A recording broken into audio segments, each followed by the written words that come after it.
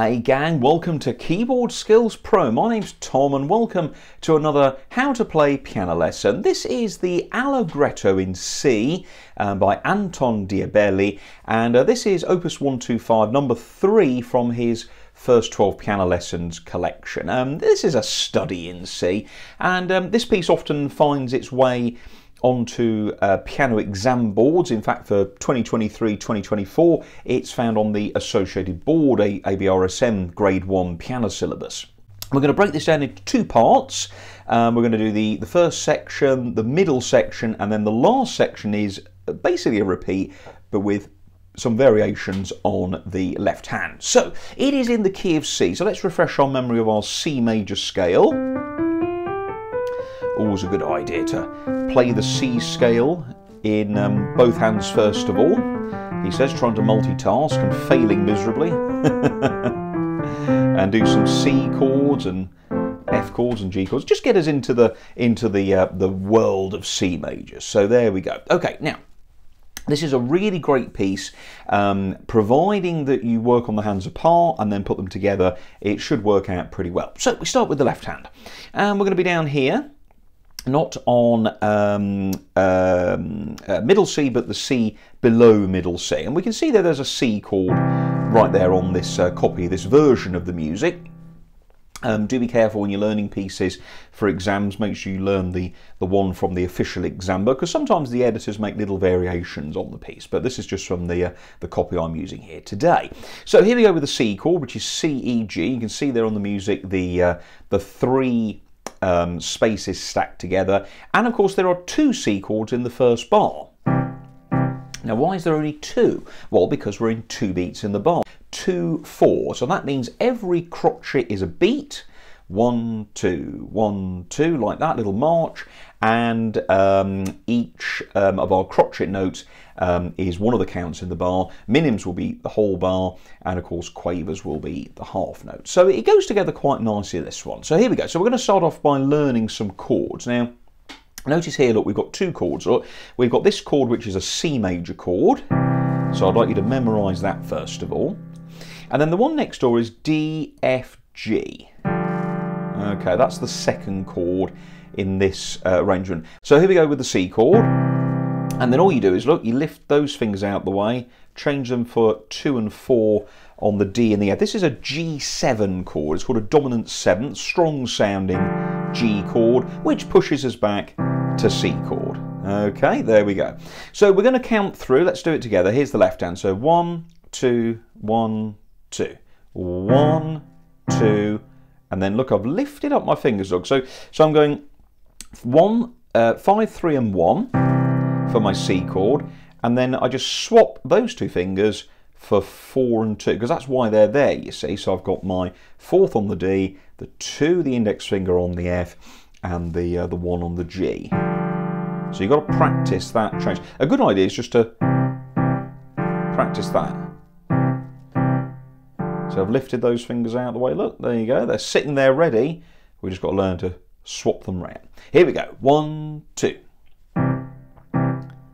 Okay, next bar we go back to C chord, and then back to the G7, and then look, we're going to go to the next bar 5 in this arrangement, C chords, and then the top two notes move up to F and A, 1, 2, and then this is the point where we need to move our hand for the first time in left hand, because up till then that has all been one position. So when you start off, your left hand's going to be in this 5 fingers low C position, so not middle C, the next C down. There we go. Here we go then. 1, 2.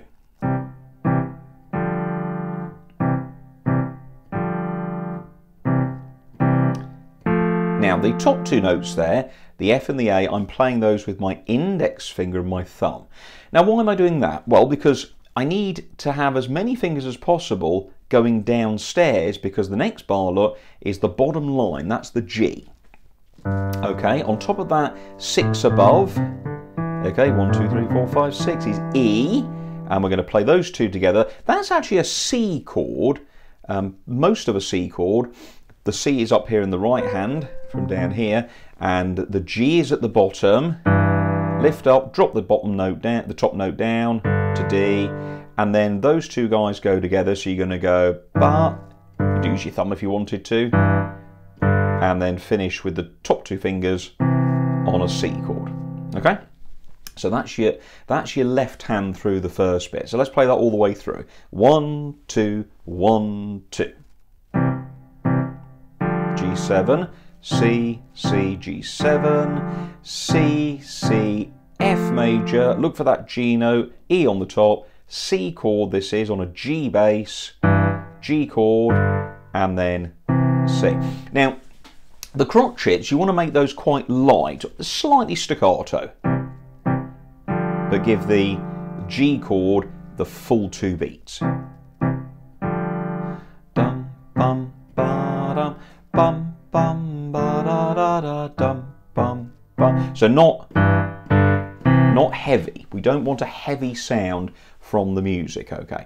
So keep it light, keep it nice and gentle. It's a very, very tasteful little piece of music, sort of tea with the vicar kind of thing. Okay, so that's your left hand, folks. Now I want you to really memorise those 2 chords. So the C chord, C major in root position, and then this inverted G7. So remember those 2. So I want you to really get those 2 chords really well learned. Okay. Now, the melody has some articulation in it, so we want some nice separate C notes at the beginning. Notice how I'm putting my middle finger to start off with.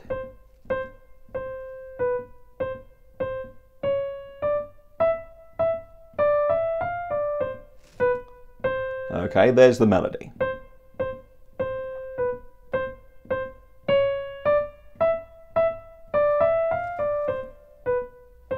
Okay, so very distinctive melody, isn't it? Very simple melody, but sounds absolutely charming. Okay, so why are we playing those 2 C notes separated? Well, we're not playing them staccato per se, we're playing them detached. So I need a nice light sound there, look. And then when we do the next bar, look, there's a line over the notes. That's not a tie because the notes are different. One's a C, one's a B. So we go C, C, C into B. And you see I'm not breaking those apart. That's because they're slurred. We need to play them smoothly from the C, swapping to the B. So ba, ba, bum. So tap, tap, dum. And then C, C, and up. Same there. Now, when you go up, look, you need to go ba, ba, ba, dum, bum, bum. So I'm changing my finger there, look. 2, 1, 2, 1, and then finger 2 with the C sharp, up to the D, and then my 4th finger, look, is ready for my E's, and then we could use the fingers where they are. There we go, and look, those quavers, look, 1 and 2 and C, B, C. So notice how I'm articulating the notes there, very smooth, and tap, tap, tap. So sort of staccato, but not over the top staccato. So a nice detached sound. So here's the right hand all the way through. 1, 2, 1, 2.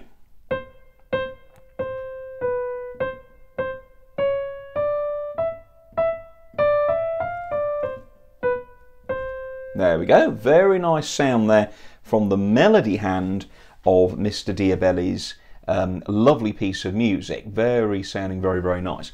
Okay, so that's the first line. So we looked at the left hand there, we looked at the right hand there. Let's now show you how to put them together. Nice and steady, but very important that you count here. Very important that you count in, give yourself a couple of bars counting, nice and steady. And notice the changes. Look, we've got B's and D's and G's going with our G chord, and we've got C's and things and E's going with our C chord. So here we go. 1, 2, 1, 2.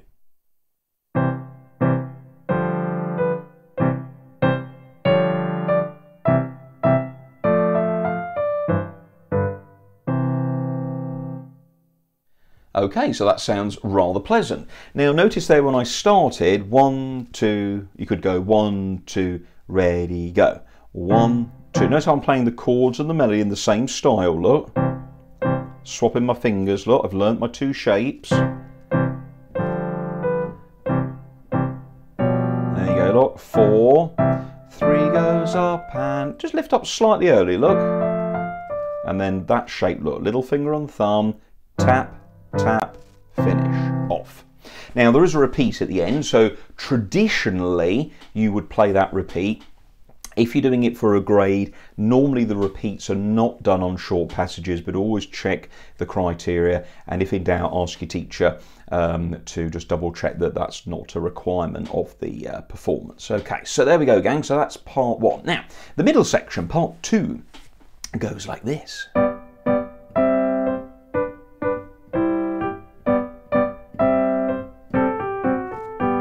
Oh, how sweet. Now, little change of harmony here. So now the hand is going to come all the way up to the G note. Now again, the second section has a new position, so we're going to put our little finger on G, and notice that we've got the two spaces stacked on top of each other. That's G and B. Okay, so we're going to go G and B, G and B, G and C. That then climbs to D, look, which climbs to E. So we're going to go 1, 2, 1 and 2, 1, 2, 1 and 2. Now, obviously, you could do that. It's very hard. So do that, and then moving up. Let your thumb move up like that. Okay. Dum bum ba. The next 4 bars, you can see then it starts the same. G and B. Bum bum 1, 2. But then it stays on the G and the C and goes back. All right, so that's that little bit. So mostly in there it's G chords and C chords. So that's a G chord, that's a C chord, but a G on the bass. Here's a G chord, there's a C chord. Look, if I put the mini missing note in, but it's all based around a G note, so it gives it this almost like a what we call a bass note, a pedal note, which holds through the whole thing. Dum dum ba dum, bum bum ba dum, dum dum ba dum, then go back to G. Okay, so that's that left hand section. Now the right hand here follows the same stylistic pattern as the right hand in the first section, but again, because this has moved up, this is obviously going to go up as well. So for this bit, we're going to need to move both our hands to this kind of neck of the woods. It's what we call the G note position. So it's G under middle C for the left hand, and then thumb on the G here. Now the thing is though, you want to move your fingers up a little higher because there's no A in the melody. So I would probably put your thumb on the G, 2 on the B, and then filter through to E. The first note is on the 4th line, every good boy deserves. Okay, and we're going to do those 2 short notes. Okay, so here we go in the middle section of Allegretto in C by Diabelli. Here we go. 1, 2, E, C. So again, the D's are separated. E, C. So I'm just not crossing over like that. Look. Okay. D, D, E, C. And then we're going to go to B's. B, B, C, G. So it's important to make sure that the notes with the line over the top are smoothly connected one to the other, no gap in between. The individual crotchets just lightly separate them. Okay, then the next section starts again the same, because we know the left hand is the same, and of course repetition is a big thing in composing. D, D, E, C. Now, we now do need to put a finger on this A. So while I was playing that, look, I've just stretched my second finger down to A, and we're going to put an F sharp in now. We're going to go A, G, F sharp, A, G. Now there's a bit of fingering there to learn. Look, 2 on the A, 1 on the G, over to F sharp with the second finger, which neatly, look, puts the ring finger 4 on the A, and then 3 will go on there. So stretch, ta ta ta ta T. Okay? Do do do. But if you start on your thumb, look, there's a lot of unnecessary twisting. So 2 on the A, and you get there by just stretching down. Do do do do do. So learn that little finger pattern. Look, you could do 3 2 if you wanted. 4's better. So it's 2 1 2 4 3. 2, 1, 2, 4, 3. Once more, 2, 1, 2, 4, 3.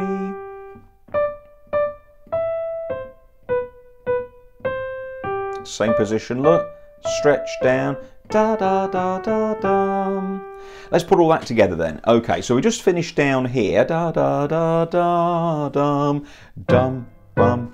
Now, when you finish, look, this hand's already in the right place, so you don't need to move it. Just bring this up to there. Okay, watch. Move. Time it like that. 1, 2, 1 little finger. Then you're straight in, you see. There's your G chord with the D's. C chord, stretching up again. So that's 4 bars, isn't it? Then start the same. 2 comes down, look, you're still on there, keep still. 2 on each one, look. 1, 1 and 2 and that C, look, wants to fall to there. And that's why it goes there. Okay, very nice. So that's your middle section. So you can see the benefit here of working on sections individually. Very important. So spend time on the first 8 bars, really get those chords under your belt. The middle section is the 2 sets of 4 with half of it repeating and a little variation at the end. So I would think of this piece as an ABA song. That means first section A, then B, which is the middle section, that's different, and then we go back to the A section. We could maybe call this A2, it's like a variation. So here's the final reprise of the theme.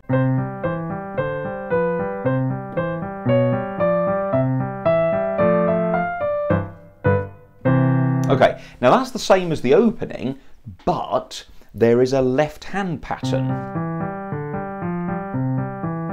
And that's known in the business as Allegretto bass. I've done a video on Allegretto bass, a 2-minute tip. It's a special pattern which was made popular by, I presume, the inventor of it, Mr.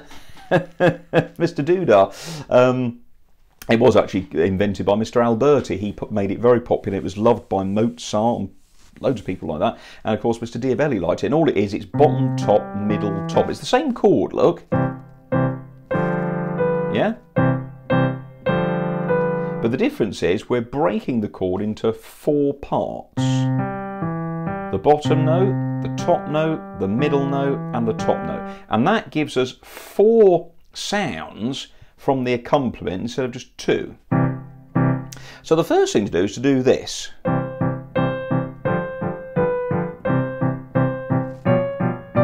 Now why do that? Well, it gets you used to playing the quaver rhythm. 1 and 2 and 1 and 2 and 1, 2, 1, 2, da da. Because after that, da da da da dum dum dum. It's all the same. But you need to get used to this hand travelling at twice the speed in sound as this. So the first thing to do is just spend a few minutes just playing the Allegretto pattern. Bottom, top, middle, top, bottom, top, middle, top, bottom, top. And you've got to get that absolutely automatic. Change your chords, look. Just get used to the chord changing pattern. Okay. And then as we know, it's 2 crotchets to every pair of quavers. So we can try and put this together straight away, because it's better to learn this together because you already know the components. It's just a variation on the left hand. Here we go then. 1 and 2 and 1 and 2 and 1 and 2. Now this is the only change. Instead of going to there, he puts the middle note down to B. So it's the same chord, look. It's just the bass note is now a B instead of a D. So just watch out for that, because that is a difference in this copy. Here we go. 1, 2. Now notice the left hand is also being played very smooth. So we don't want any breaks on the left hand, but this hand is still going to do its articulation. So